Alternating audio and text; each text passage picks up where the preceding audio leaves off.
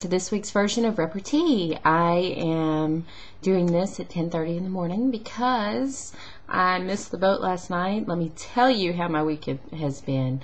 The kids had VBS Monday, Tuesday, Wednesday from 8:45 in the morning to 4 o'clock in the afternoon. I think that the church just must be a glutton for punishment, but I got done with tons of stuff needed for the move, lots of writing, lots of extra things that you don't want to bring kids around to do. So now I'm sitting back trying to finish up. We move next week. I've got one child who is bouncing off the walls because he has autism and it is throwing him for a loop. I have another one that's manic, a daughter who has been running up and down the halls in her underwear, screaming, making cat noises, and I think my oldest is still asleep.